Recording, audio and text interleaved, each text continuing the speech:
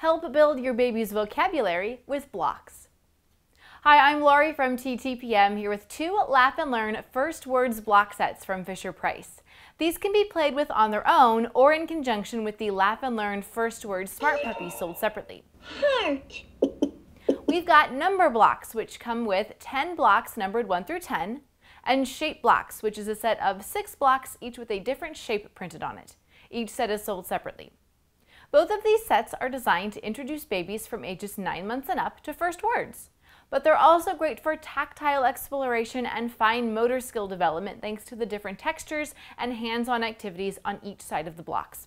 From rattles and mirrors to sliders, there's a lot for babies to explore as they build and stack with the blocks.